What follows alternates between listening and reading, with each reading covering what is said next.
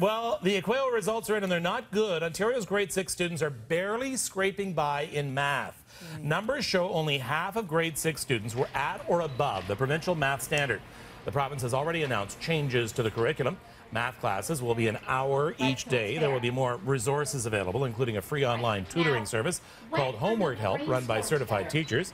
To check how your child's school fared in the recent tests, go to EQAO.com.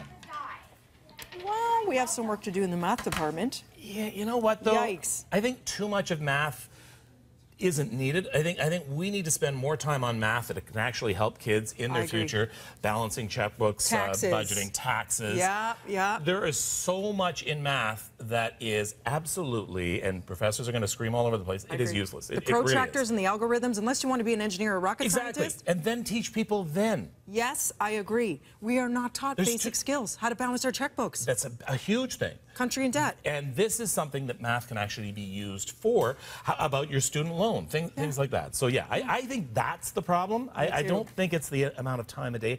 It's just students don't want to learn. It's boring. I'm sorry. Yes, it is. It just doesn't have any impact for most. Exactly. Anyway, that's just our thought.